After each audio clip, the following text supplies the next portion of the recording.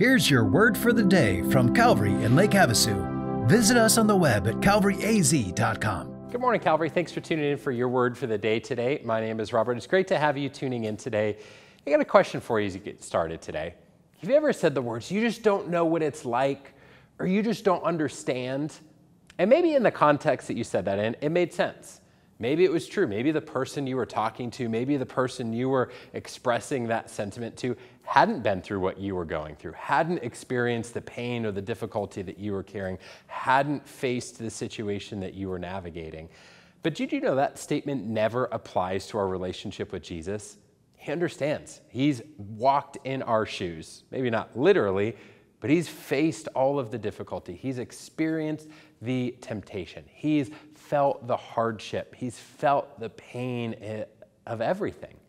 And as we look at relationships and the highs and lows, he gets it. Because he had friends, he had people, he had family, he had people that he walked through life with. When we experience the amazing joy of having people that are for us and on our side, he gets it.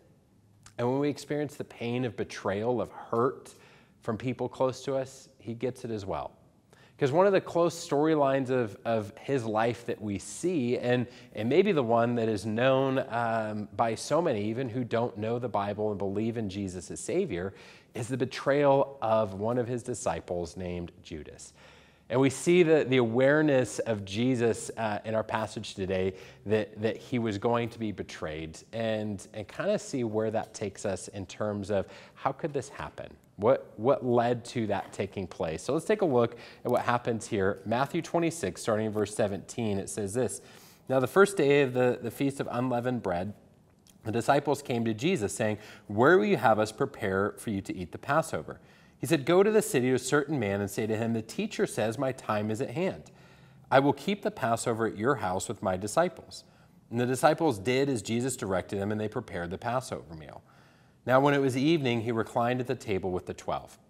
As they were eating, he said, 'Truly I say to you, one of you will betray me.' And they were very sorrowful and began to say to him after each other, 'Is it I, Lord?'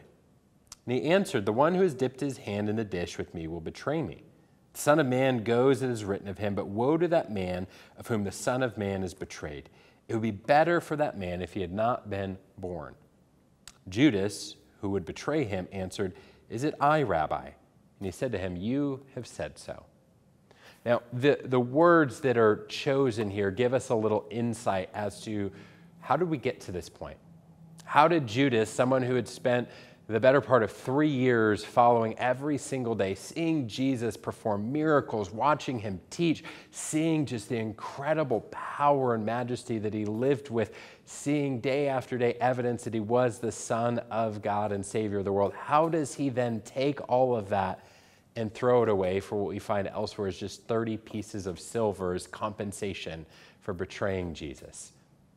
I want you to notice some of the words that are used there. As Jesus says, "Hey, one of you will betray me," the other 11 disciples go around the table and say, "Is it I, Lord?" They address Jesus as Lord as they question, "Hey, is it going to be me? I don't think it's me, but am I going to mess up? Am I going to do that?" And after Jesus continues to explain the significance and the weight of this betrayal, Judas speaks up as number 12. He said, "Is it I, Rabbi?" He didn't call him Lord. He called him Rabbi or teacher. And what's interesting is not just this setting here. And if you look through all of the Gospels, Matthew, Mark, Luke, and John, you will not find an account of Judas addressing Jesus as Lord.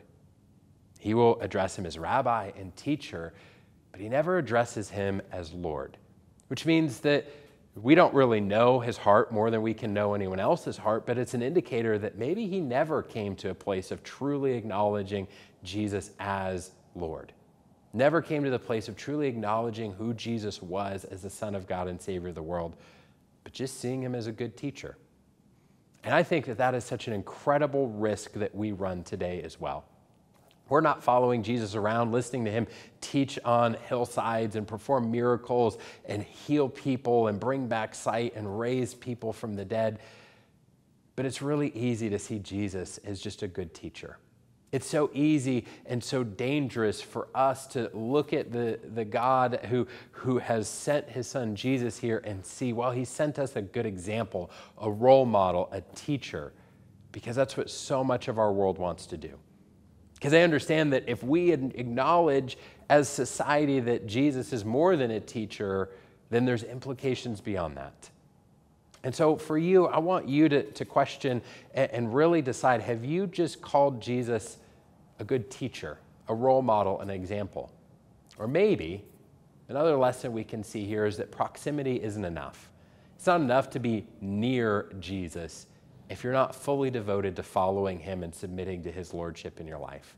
It's not enough to be present in church, to faithfully watch Word for the Day every single morning at 5 a.m. or whenever you're tuning in here today. It's not enough to just be involved in present, because that doesn't get us to heaven any more than it kept Judas from betraying the Son of God and Savior of the world, because proximity isn't enough. So today, understand that we here at Calvary desire for you to see Jesus as more than just a good role model and teacher, to see church as more than just a place where you can get some feel-good emotions for your week, but for Jesus to be the Lord and Savior of your life, and for church to be a place where you grow in your submission and obedience to following him on a regular basis. Because when you do that, your life will be changed, and Jesus will go from more than just a role model and teacher to being a God who transforms your life. That's our hope and prayer for you, Calvary. Have a great day. We'll see you next time.